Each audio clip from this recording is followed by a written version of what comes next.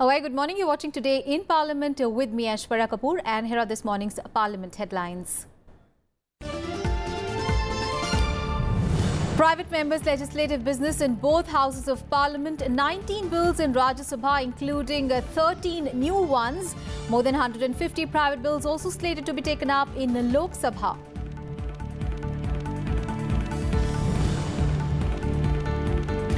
Motion in Rajya Sabha for election to the Rehabilitation Council of India. Union Minister Thawar Chand Gehlot to move motion.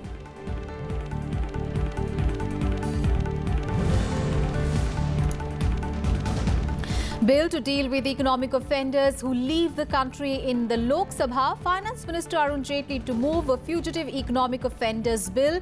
5 new bills are slated to be introduced in the lower house.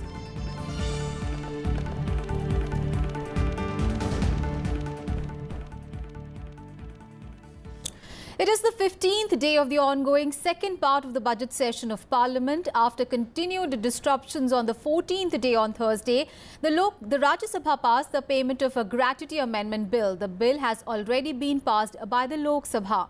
Now, despite continued disruptions, the Lok Sabha during this session has also passed the payment of a gratuity amendment bill, specific relief rehabilitation bill and the finance and appropriation bills. Disruptions over several issues have held up proceedings in both houses, leading to adjournments over the past 14 working days. The government has been repeatedly convening that it is willing to discuss all the issues raised by the opposition, including the no-confidence motions. No-confidence motions by the TDP and the YSR Congress have not been taken up in the Lok Sabha so far due to lack of order, and only 9 more working days remain in this session. Let's go across to my colleague Kriti Mishra, who is joining us live from Parliament. Kriti, the government, we understand that has reached out to the opposition to end the impasse in Parliament because, Vijay Goyal yesterday met opposition leaders and he's going to meet some of them today as well. So can we expect really some breakthrough? That's right, Aishwarya. MOS Parliamentary Affairs Vijay Goyal met leader of opposition Ghulam Nabi Azad yesterday at his residence, and they held the meeting for almost 1 hour, where Vijay Goyal urged the opposition party and the leader of opposition to break the deadlock in Parliament, specifically in the upper house. He also met AIADMK leader V. Maitrian. Remember, the government has maintained its stance since the second half of the budget session began, that it was ready to discuss all the issues raised by the opposition parties. In fact, the government has reiterated that it was the collective responsibility of the Treasury as well as the opposition benches to ensure that the Parliament functions smoothly. In fact, you've seen that Chairman has expressed deep anguish over repeated adjournments and disruptions in Parliament on several occasions. He's also said that he would allow discussion on all the issues under appropriate rules. He's also said that if disruptions continue like this, people would lose faith in politicians. The opposition also on earlier occasions said that it was ready to discuss all the issues. The government is trying to ensure passage of key bills like the OBC bill, the anti-triple talaq bill, the protection of whistleblowers bill, and also motor vehicles amendment bill in the upper house. So let's hope after yesterday's conversation of MOS Parliamentary Affairs with the opposition leaders, some peace prevails in the House so that pro-people agenda could be taken up. In fact, we were talking to government ministers in the morning,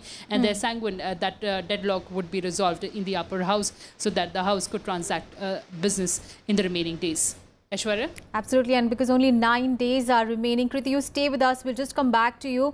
Well, today is the day for private members' legislative business in both houses, and in the Rajya Sabha, 13 private member legislations will be introduced. Now, these will also be discussion really on 6 other private members' bill. And as far as Lok Sabha is concerned, over 150 private members' bills will be taken up, and the following private members will be introduced in the Rajya Sabha. Let's take a look at them. Vivek Gupta will move for introduction the Education Inclusive Development and Regulation Bill 2018. He will also move for introducing the Medical Healthcare Universalization and Regulation Bill 2018 and the Ganga River Rejuvenation and Development Bill 2018. T. Subbarami Reddy will move to introduce the Micro, Small and Medium Enterprises Development Amendment Bill 2018, the Railways Amendment Bill 2018 and the Employment Bill 2018. Ripun Bora will move to introduce the Constitution Amendment Bill 2018, insertion of new Article 21B, and the Companies Amendment Bill 2018. And Sambhaji Chhatrapati will move to introduce the Ancient Monuments and Archaeological Sites and Remains Amendment Bill 2018. KVP Ramachandra Rao will move the Contempt of Courts Amendment Bill 2018. Narayan Lal Pancharya will move the Universal Health Insurance and Healthcare Coverage Bill 2018. And Hussain Dalwai will move the Criminal Laws Amendment Bill 2018 and the Prevention of a Gender Pay Gap Bill 2018. Let's go back to my colleague Kriti Mishra. Kriti, as you were just telling us that only 9 days are left, which means and the disruptions mean that a lot of legislative agenda is overdue. Of course, Rajya Sabha yesterday passed the payment of a gratuity amendment bill, but today is also the day for the private members' legislative business. That's right, Aishwarya. After days of impasse and deadlock, the Rajya Sabha finally passed the first bill in the second half of the budget session. That was the payment of a gratuity amendment bill to benefit employees and specifically women employees, that provides for increasing the ceiling of tax-free gratuity to 20 lakh rupees. In fact, today, Friday, is the day, according to Rule 24 of Rajya Sabha's Rules and Procedures and Conduct, that is allotted for transaction of private members' bills. So around 19 private members' bills are slated to be taken up in the Rajya Sabha today. So there are a few important bills like the Education Inclusive Development Bill, MSME Development and Regulation Bill. There's also a bill that seeks to abolish capital punishment, and there's also Contempt of Courts Amendment Bill. So certainly a heavy agenda as far as the Rajya Sabha is concerned in terms of private members' bill. Aishwarya? Absolutely. Thank you so much, Kriti, for all those updates there from Parliament. And also in Rajya Sabha today, a motion will be moved for the election to the Rehabilitation Council of India.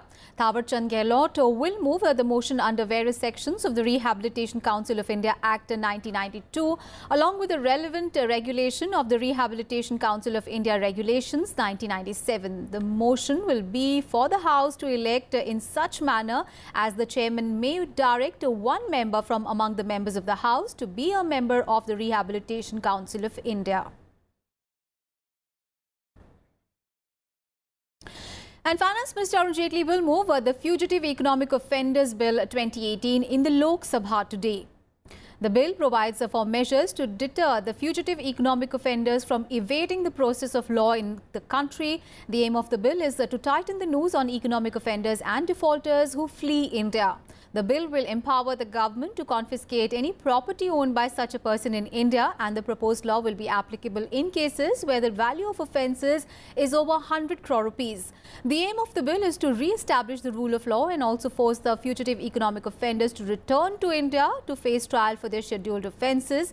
The bill also aims to help banks and other financial institutions to achieve higher recovery from financial defaults committed by such fugitive economic offenders. And 5 bills will be introduced in Lok Sabha today. Maneka Gandhi will move the Trafficking of Persons Prevention, Protection, Rehabilitation Bill 2018. This bill aims to prevent the trafficking of persons, especially women and children, and also provides for care, protection and rehabilitation to the victims, and also prosecutes offenders. Arun Jaitley will move the Banning of Unregulated Deposit Schemes Bill 2018. This bill provides for a comprehensive mechanism to ban the unregulated deposit schemes and protects the interests of depositors.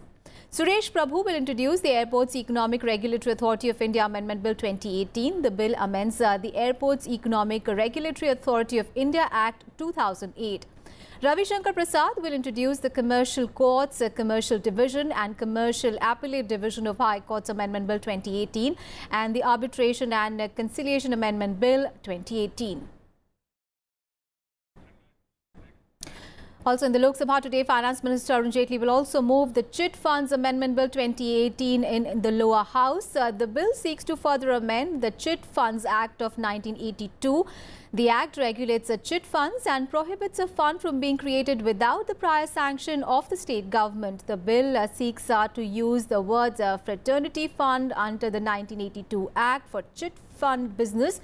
This seeks to distinguish it from the prize chits which are banned under a separate law. The Act specifies that a chit will be drawn in the presence of at least 2 subscribers, and the bill seeks to allow these subscribers to join via video conferencing. Now, under the Act, Act, the foreman is responsible for conducting the chit is entitled to a maximum commission of 5% of the chit amount, and the bill seeks to increase this commission to 7%.